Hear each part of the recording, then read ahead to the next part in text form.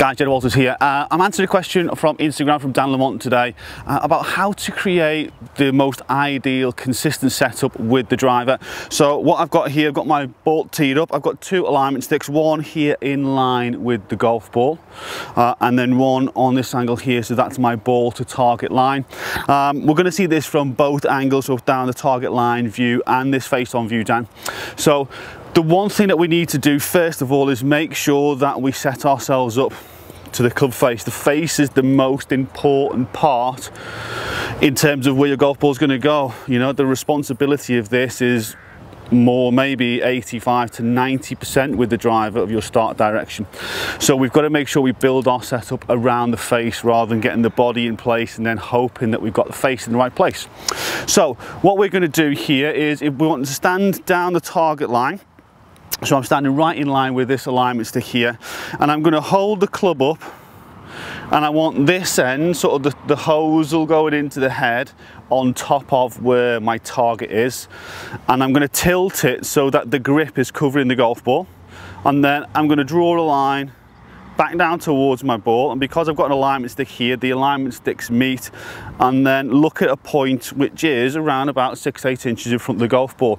That's the point that I want to set the face to, so I know then that the club face is aiming where I want to start the golf ball. So from that point there, keep your eyes fixed on that point, and you work your way into the golf ball and put your face in position. From this point then, if you've got your feet touching with the golf ball looking like it's right in the middle of your feet. So I've got this alignment stick down here for practice, and when you practice, put the sticks down or put something down in these ways just so you can get used to it. From this point here, I know the golf ball is just on the instep of my lead foot. So if I move my trail leg back, my trail foot, that's it. That now is the ball position all set around the club face, aiming in the right direction. So from here now, I've got my weight a fraction, maybe 60% pushing down, pressure into this trail leg, into this right leg, and that's then going to help me as I come down and in to hit on the upwards and really launch the ball nicely. So from here then, I'm set. I've got a fraction of pressure on this trail side, and then I'm just going to make a nice swing and just sweep it away off the tee. And that ball started exactly where I wanted it to go. It's perfectly straight, and it's in there and down the fairway.